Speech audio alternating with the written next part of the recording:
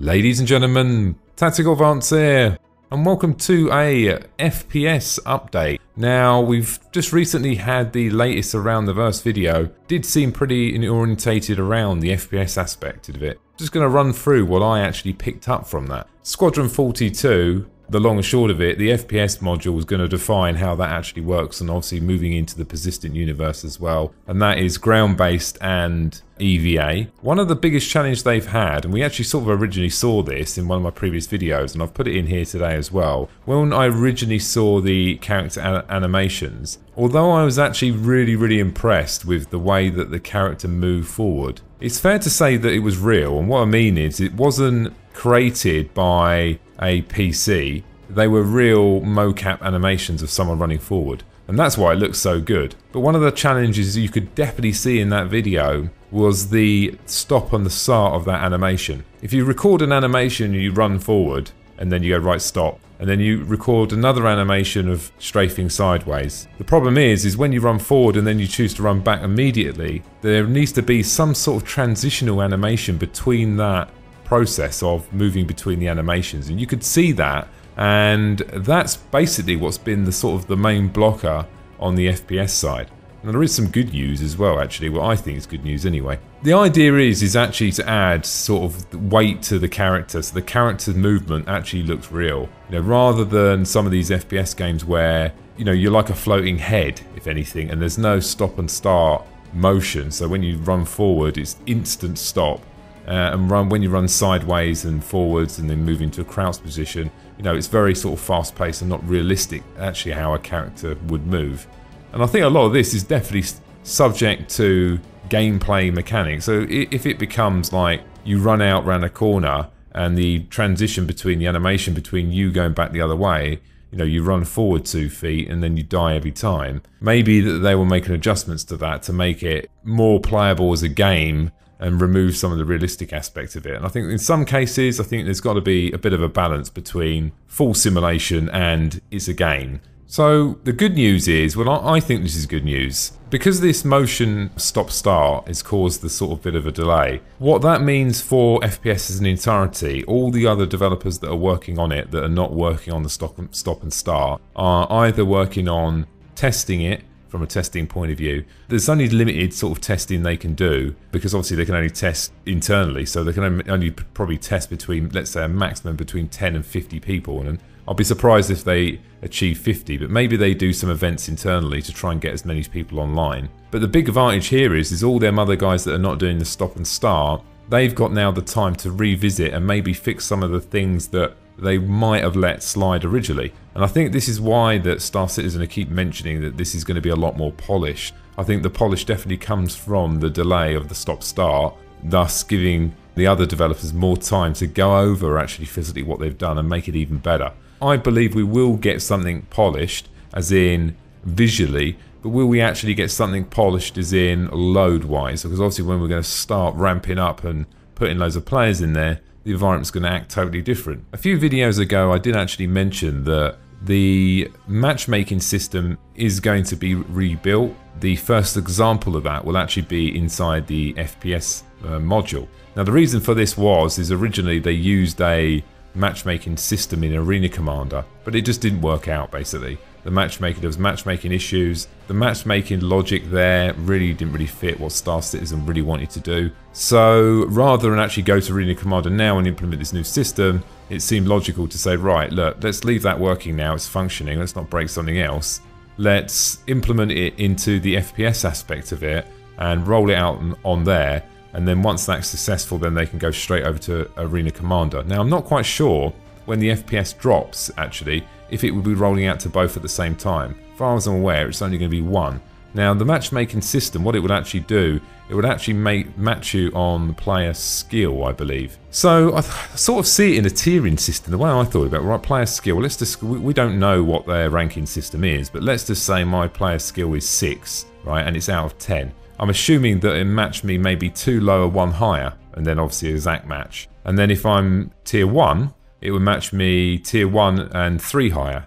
Something on the lines of that. That's what I'm thinking. Or maybe it could be basic logic like that on how the actual matchmaking works. But I suppose then obviously you've got to actually look at player statistics and performance to calculate the physical tier. I think it's got to happen, because what you don't want to do, particularly when you're building a game, is go through this whole process of building the game and then someone new comes into the game, they buys a ship, because a lot of games actually fail because of they're not intuitive enough for new players coming into the game. It's got to be intuitive, it's got to be enjoyable. You know, if someone comes in and they're a useless player and they just get owned every time, that's not necessarily going to encourage the person to continue playing that game.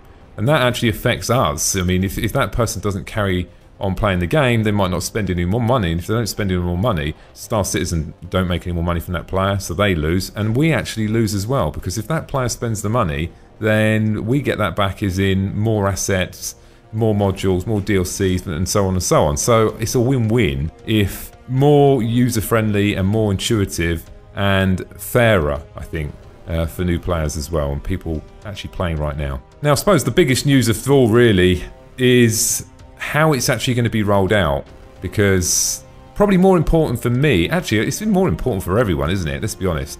I mean, it's going PTU first. For the people who don't know what that is, there's two branches of Star Citizen. There's the main branch, you could call it, which is the live branch, and then you have the PTU, and that's basically the test branch before it goes live. Now, what they did with Arena Commander, they didn't actually do the PTU idea because it was before this, but because there was nothing to affect there, was there? Because we didn't have a game at all. But they're not going to do it now on the main branch because it just messed things up. So keeping it separate makes total sense to me. So the plan would be to roll it out on the PTU. They're going to roll it out based on your citizen number. I'm thinking FPS, how many would I roll out? I'll probably go 1,000 on the first day. Just go really small, you know what I mean? Just see how it, because you've only tested it with 50 people before. You might even go 500 to 1,000. All depending on what that feedback is. Whether it's, yep, that was successful, no it wasn't. Then you make that decision and start ramping up. And maybe you start ramping up in tens of thousands to 50 and then ramp up in hundreds. And obviously deal with them bugs you have at the same time. Now, one thing that's also been made quite clear as well is in that PTU period, there will be patches maybe 1, 2, 3 times a week. Now, them patches could consist of a complete download of the game again. Keep in mind, guys, that although the FPS will be coming out on the PTU, keep in mind that it's there for a reason. It's there for physical testing and make sure that it's stable for when it goes live. It's a little bit unfortunate that the people who are not necessarily interested in the PTU will have to sort of wait even longer, really. Probably have to wait maybe, could be, I'm guessing, a month and a half, let's just say. Could be 2 months. All I'm thinking is, in the current state, the feeling I'm getting from the current videos is they're 2 weeks away maybe of getting something out there. That's my opinion, and it's a guesstimate, clearly. And I think once that goes on to the PTU, so I'm thinking at least a month, at least, for them to deal with the issues that they're going to have, because there's bound to be something not working. The chance of them physically rolling out and then scaling up to 1 million people in the space of a month, I'll be very surprised. So there's sort of good news and bad news, but it's progression at the end of the day, and I think that we've just all got to be patient, because all of these sort of assets pulling together, I have actually always seen Arena Commander and the FPS as not the game at all. I've always seen that as a development plan from RSI to get to the point of the persistent universe and Squadron 42.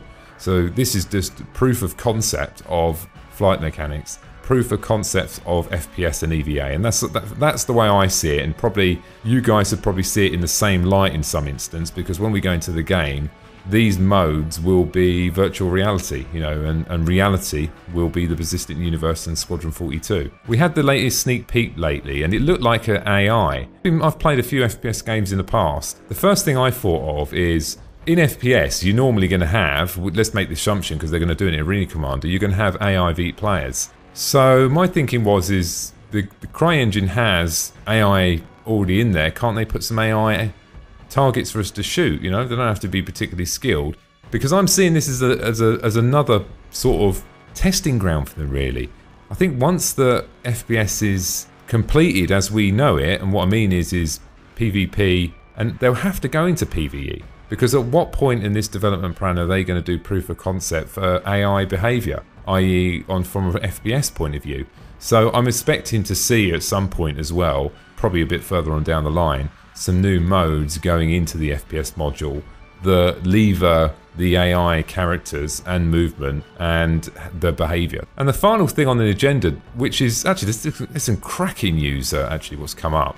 And this is the biggest probably piece of all really. And that's the balancement pass that is going to happen across the game. Currently in Arena Commander, when you're flying around, and we've all experienced it, you fly towards a ship, you fire a missile, boom, dead. Or you fly towards a ship and you shoot him a few times and in a couple of seconds he's dead. So what they've been looking at the time to death ratio, and the time to death ratio is not where they would like it to be. And now the way they explained it in the video was, it's like a pendulum. And I think that at the moment that pendulum's nowhere in the middle. I think that's what they're trying to say. They're saying that it's not balanced at all at the moment. And they've made it quite clear that this next set of balance changes are going to be significant. So we're probably going to see something like, they didn't actually officially tell us what the time to death ratio was, but let's just say anywhere between 1 and 5 seconds, right? That's what I'm assuming, and might be pushing 10. I think what they're looking to do is to achieve 25 to 30. They're saying 15,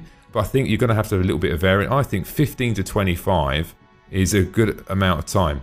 Elite Dangerous does it quite well, actually. I mean, you're shooting the targets for quite a bit. At the moment, if you think about it in Arena Commander, we've got all these modules on the ships, but what's the point of shooting them? What's the point of shooting the engines? There's no point. What's the point of shooting the fuel line? There's not much of a point in actually doing it in a moment, because you just fire a missile and blow him up. So what's the point of taking out his coolant? And I think once that balancement's made and then we see these longer times to actually take out a ship, it's going to make it far better for targeting particular systems and it having a bigger effect on the ship as well. Because at the moment there's just no time because it implodes. So I'm seeing this as a really cool thing. And one of the biggest questions always for me is, what is armor in Star Citizen?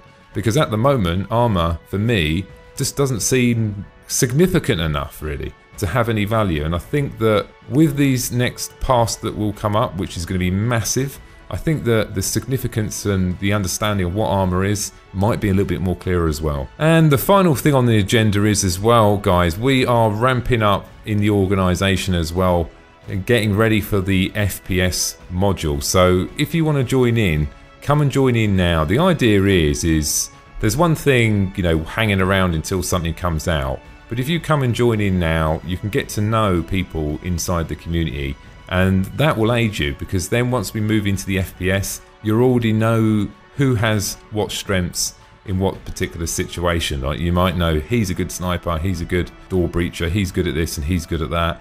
And I think that it's worth coming in now and building up them relationships now, so when we go into the FPS we can be strong. I'm really looking forward to it. The fact that RSI are saying that this is going to be a really polished launch, based on the quality that they've done before, I've never seen them being so confident about what they're going to deliver. And if a developer says that he's going to deliver something that's very polished, got every faith in him, guys. So looking forward to it. Anyway, ladies and gentlemen, thanks for watching the video today, and don't forget to subscribe. Bye now.